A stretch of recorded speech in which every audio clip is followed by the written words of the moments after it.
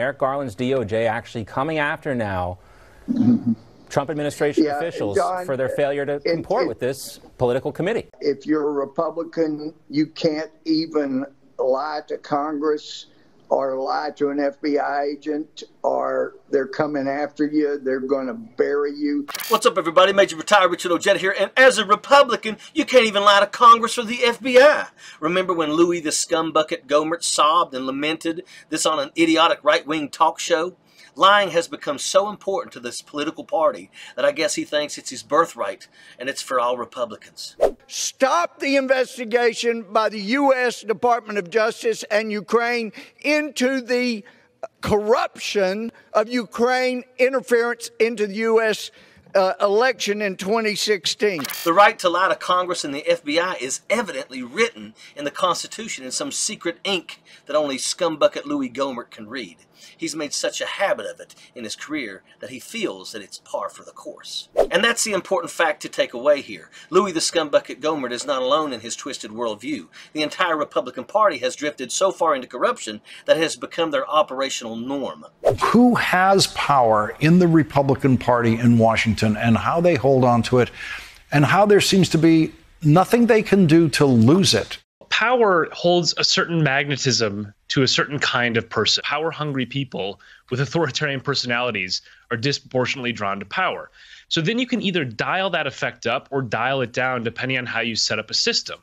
And what the Republican Party has done in the post-Trump years is it's dialed up that tendency. It's said to people, if you're like this, we want you. We will promote you. So it attracts and promotes the kinds of people like Paul Gosar, who are extremists, who embrace violence.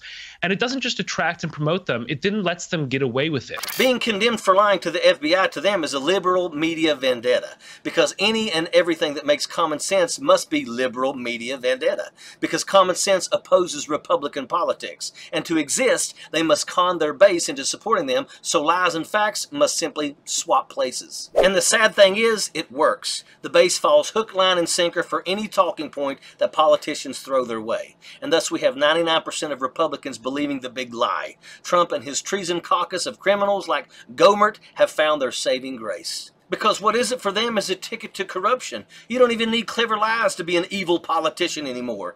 Hollow lies and stupidity will actually take you much further, faster. These snakes can freely abuse the power of their offices, betray the public trust, maneuver for their own personal gain, and evade every crime they choose, all by bending knee before the fascist political regime. For them, corruption has been liberated. Political office is a free path to commit white-collar crimes, expand your business portfolio, eliminate your taxes, defeat your competition, ensure your monopoly, and further repress the ability of your supporters to see through your evil soul. They get into office and start cutting education, so the stupidity that secures their position perpetuates. They start dog whistling to the hatred that blinds their supporters to their own crimes, and then sit back and reap the rewards of corruption. Lobbyists and corporate donors are on speed dial. Bribes and extortions are the flavor of every day. Transparency and oversight are their enemies. The right has long used the sham excuse of privacy as a shield to protect their own corruption. If they truly cared about privacy and personal liberty, then why take the stances they do